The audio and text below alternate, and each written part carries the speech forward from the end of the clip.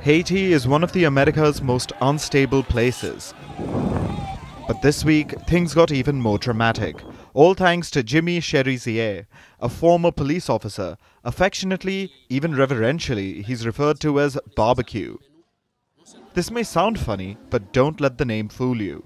His actions are no laughing matter, because as we said, he is a former police officer. Today, Barbecue is Haiti's most powerful gang boss. This week, he took to the streets, calling for an armed uprising to overthrow the country's Prime Minister, Ariel Henry. Every ghetto will be on the streets every day, and we have nothing to hide from the whole world. They all know that we have weapons. Not only do we mobilize to fight Ariel Henry, we also mobilize the people. Our fight will also be with weapons against Ariel Henry. And for the Caribbean nation's government, this is probably icing on a bloody cake. Since with each passing day, the nation is spiraling deeper into turmoil. Gangs are seizing control of one part of Haiti's capital after another. Today, 90% of Port-au-Prince is under their control. Over the past few months, there has been an explosion of killings, kidnappings and sexual violence. Bodies are seen lying on the streets. Most of the neighborhoods are heavily barricaded. Gang checkpoints regularly block food supply. Now, millions are struggling to eat, and over 200,000 people are displaced. The Haitian government has not been successful in curbing the gangs, so a citizen-led vigilante movement has been born. It claims to protect the people, while vigilantes run amok with machetes in hand, quite literally. The crisis is only intensifying, so about a year ago, the country's fragile government issued a desperate plea. It urged foreign troops to step in and help. Guess who volunteered to help? An East African nation, Kenya. If Kenya does step in, it would be the first time an African nation leads a mission in one of the America's conflict-ridden places. Kenya has pledged to send 1,000 security officers to Haiti. Their main goal would be to combat gang violence. Currently, the mission is pending the UN's formal approval, but things are in motion. It has received support from the US. This week, Kenya and the US signed a defense agreement. The United States stands ready to support that mission by providing robust financial and logistical assistance. And we intend to work with the United States Congress to provide up to $100 million in support. And we urge others in the international community to follow Kenya's great example and to step up and to provide more personnel, equipment, support, training, and funding.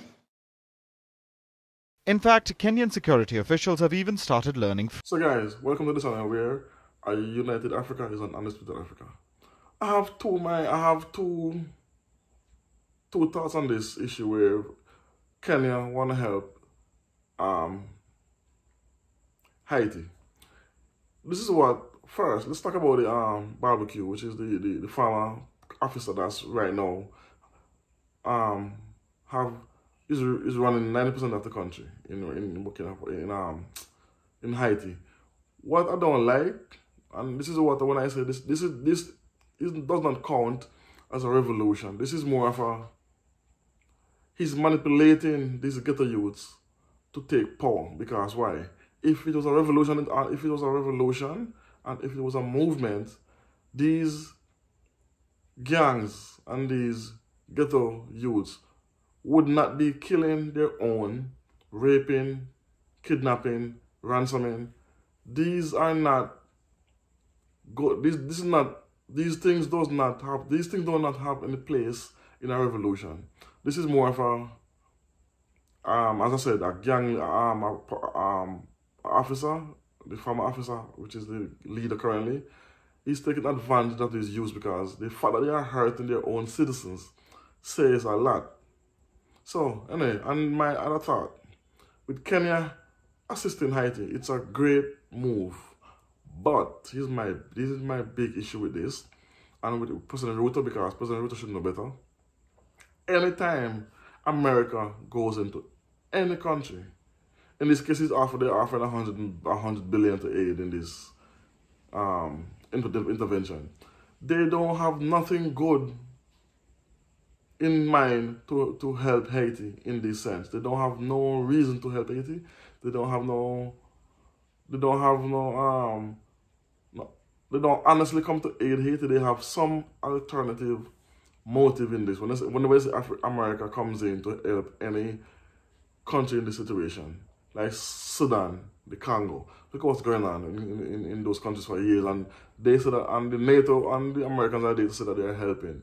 So what can they do in Haiti right now to change the trajectory of what's going on? Even though Kenya are gonna come in to aid, and Kenya is only sending 1,000 troops. That cannot do much in a country that's ravaged by war and factions, fighting against factions. Sorry about that, the truck is passing. You know, man.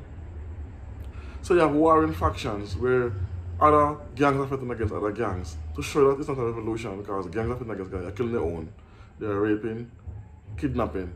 So they show you it's more of a manipulation going on, and it's going to continue because the government themselves that's in power right now in Haiti is also put there by the Americans, because they helped assassinate the last president, and it came out that there was Americans in FBI agents who would take part, and the CIA who take part in the assassination of the last president.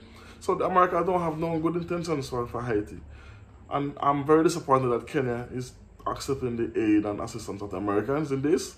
If you wanted to actually come and aid Haiti, you would go to other African countries, team up, make a cohesive, present a cohesive goal, and then join up with other African countries to send troops there. But once you link up with Americans, nothing good is going to come of this. And I think this is just a bad move by President Ruto.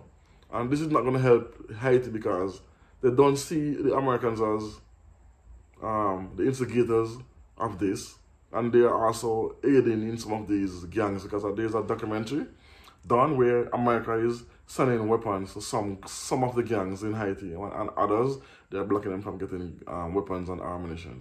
So there's documentaries on it. You can go on the internet and you can find it to show you that they're not really here to help. So anyway, let me know what to think about this. Give me your thoughts, and I want to think about what this means and what's going to happen in this. Let me know what you think about it. Peace. One love. Boom.